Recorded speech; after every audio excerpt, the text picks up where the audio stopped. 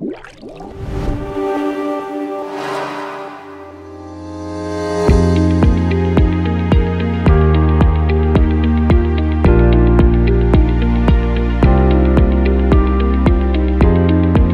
you notice a drop in water pressure in the field, check the secondary filter for the presence of any media.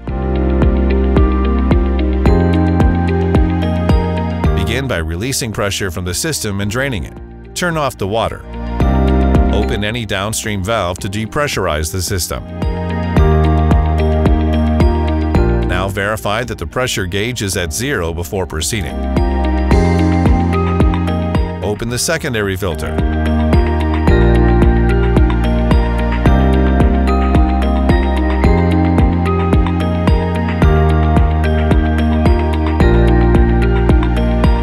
If you find media, this may indicate a broken underdrain diffuser. Clean the secondary filter using high-pressure water.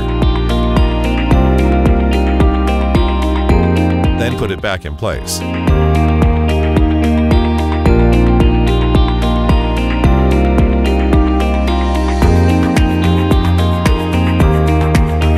To replace the underdrain diffuser, proceed with the following steps. Open the top filling ports of all tanks.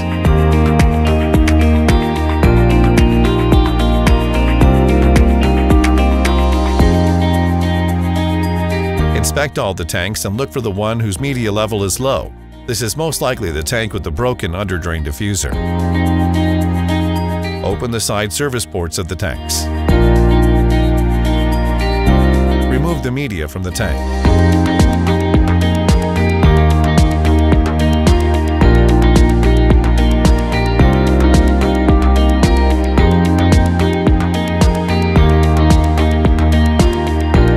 Any remaining media on the underdrain diffuser with a hose.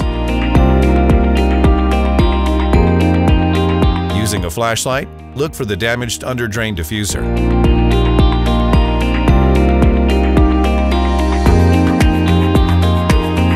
Unscrew the underdrain diffuser part. Now replace the damaged underdrain diffuser.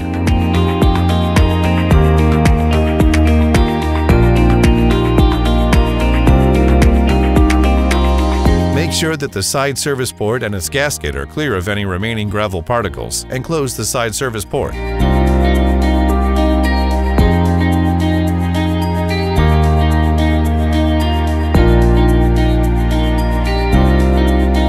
Proceed to fill up the tank with media until the media level marker line.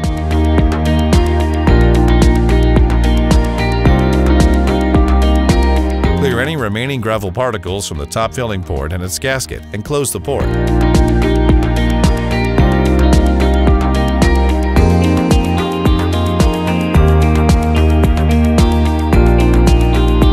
Once you've completed replacing the underdrain diffuser, turn on the water. Let the system operate for 4 hours. After 4 hours, depressurize the system again. Open any downstream valve to depressurize the system. Now verify that the pressure gauge is at 0 before proceeding. Open the secondary filter and check it is clear for media.